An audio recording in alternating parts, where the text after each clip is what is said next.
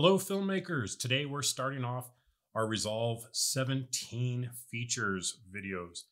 And we're going to start with one because I've done similar ones in the past. And this is on green screen techniques. Now, before you could go into the color page and do your green screen there and get really good results. Or you could go into Fusion if you really need to fine tune stuff to get even better results. Well, now we can do it right on the edit page using a new 3D keyer. So we're going to take a look at that when we come right back.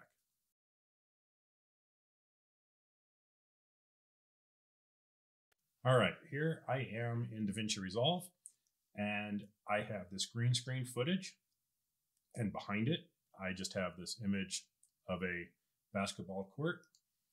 So what I need to do is go to my Open Effects.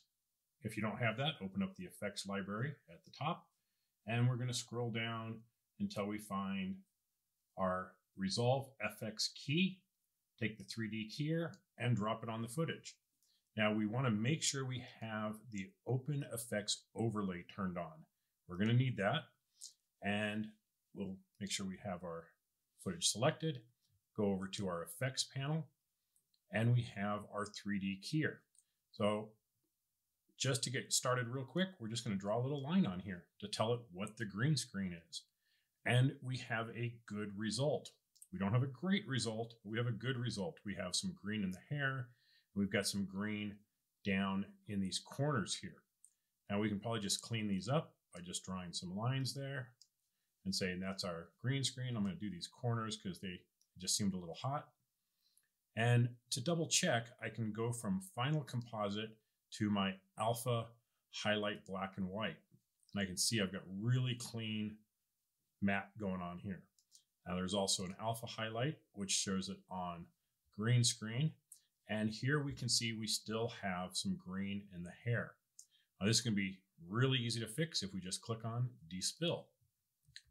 Like, wow, that was some fast green screen technique there. Now let's go back to our Final Composite and give it a play. Well, this just looks super, super clean, really fast. And I want to double check the hair here. Let's zoom in. Hair looks pretty good. Now we have some little artifacting going on here, and we can clean this up. We can go to our matte finesse and play with our in-out ratio and probably clean that up a little bit, bump it up, bump it down, see what works for your particular shot. So I'm just going to move it up just a hair here. And you have regular controls that we see in other places: denoising, clean black. You got to be really careful with these that you don't really mess things up really bad. Clean white. That will tend to give you halos in most situations. Our blur radius, our black clip, white clip, operation, shape. Quite a bit of control here in this 3D keyer. Now what's also really nice is they give us a garbage mat. So that's where something else is in the frame that we need to get rid of. We can get rid of that real easy with the garbage mat. And I talk about that a lot in the Delta keyer.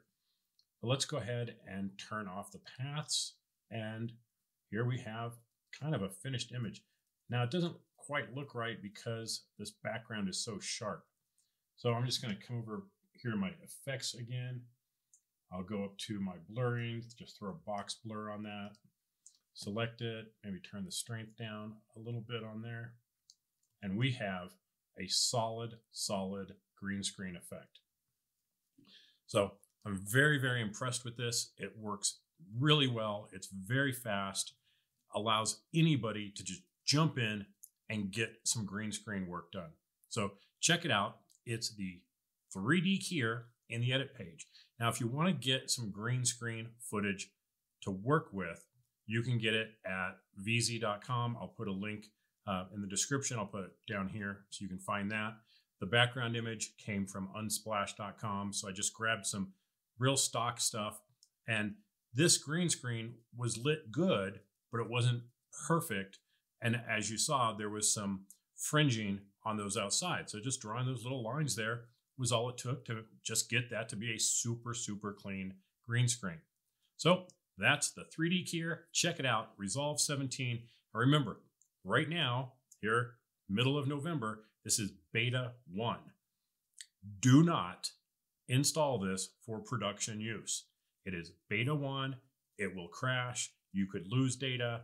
You can have all kinds of weird issues because it is a beta. It is not production ready.